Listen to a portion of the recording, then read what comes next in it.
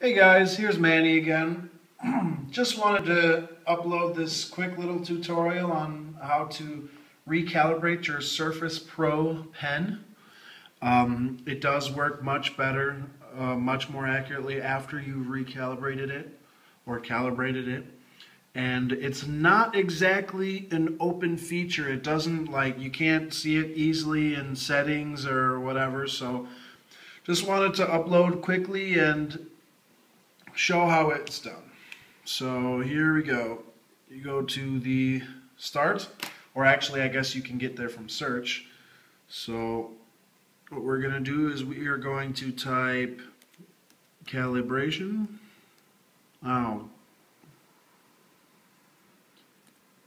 Calibration. Then we are going to click on settings. And right here as the third one, you have what says calibrate the screen for pen or touch input. Go ahead and click on that. And then you get this little dialog box in your desktop. And it has two tabs, display or other, but what we need is the display options, which the details of which are pen and full Windows touch support. So you go ahead and click on calibrate. My pen needs to be calibrated. And what do you want to calibrate? I want to calibrate the pen.